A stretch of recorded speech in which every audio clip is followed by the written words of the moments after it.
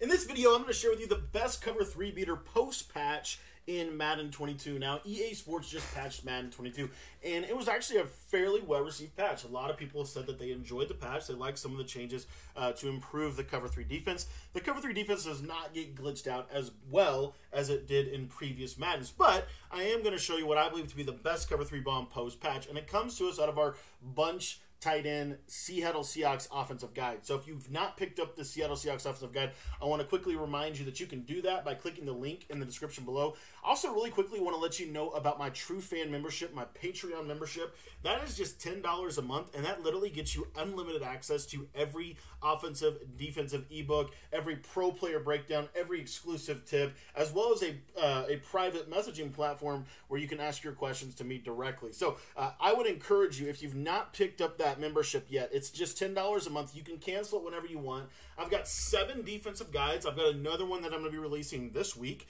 and I think you guys are really going to like it. And then I've also got 3 offensive guides. I'm actually working on a 4th offense as we speak. So that being said, if you want to get the best guides in the Madden community, I would really encourage you to go over there, check that stuff out. We've got a lot of really good concepts and a lot of really good material for you for literally just $10 a month, and you can cancel whenever you want. So, cover 3, let's show you how to beat it post-patch. We are going to go to PA Bootover. PA Bootover is certainly not as good as it used to be, but it is actually really, really well. Or actually still really, really good. So, the setup for this is simple. We're going to slide our line to the right. We're going to block the tight end. We're going to then take the circle receiver. We're going to put him on a slant, and we're going to put triangle on a streak. And what you're going to see is that this post route, we're just going to roll out of the pocket.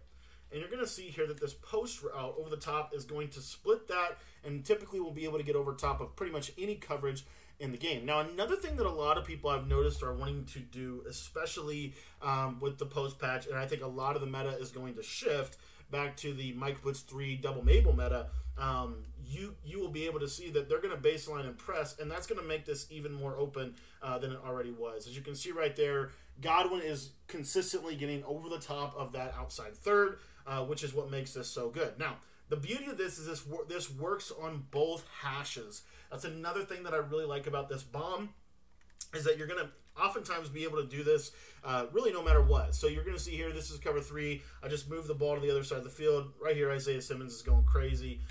Good old big nickel over G. And that's actually the defense that I'm working on, is going to give you guys some new concepts out of big nickel, which I think you guys are going to really enjoy.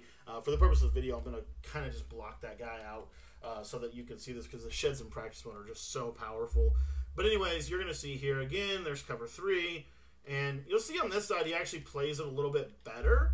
But again, kind of what I was talking about in the beginning of the video.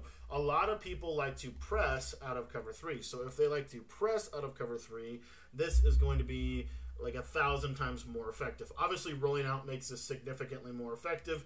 And as you can see right there, Brady just can't make a throw, but the route is wide open over the top. So if they press you out of cover 3, to me, this is really consistent. Honestly, it's pretty consistent even if they don't, as long as you get out of the pocket. I think getting out of the pocket is really, really important. See how he kind of stutter steps and then doesn't really go back? And then as you can see right there, that thing is just torching the cover 3. This is the best bomb in the game right now. I would really encourage you, if you've not learned the bunch tight end offense, to pick it up. There's a link in the description if you just want to get the bunch tight end guide.